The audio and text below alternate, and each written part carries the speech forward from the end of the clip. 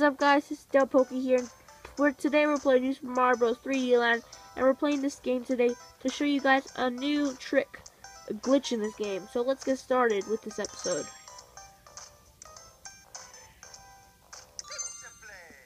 You have to be in World 4, Level 1 to start this trick. No matter what, it has to be there, okay?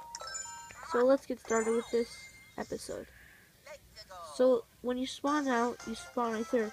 You want to go on top of this hill with that where I'm going right now. And you want to kill all those Koopas.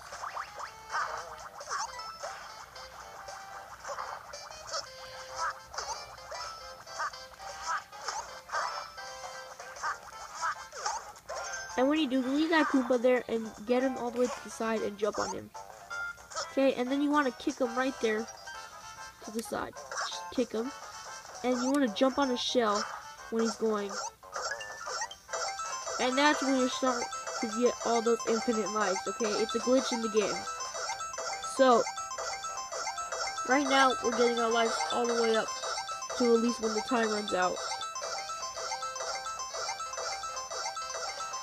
As you can see, it keeps going and going. It's the glitch they never fixed, I guess, when they stopped making the game or something. But it's a good glitch. Infinite life. You never have to get a game over again. And this is it for the episode, so hope you guys enjoy. Like I said, you guys can do this as many times as you want.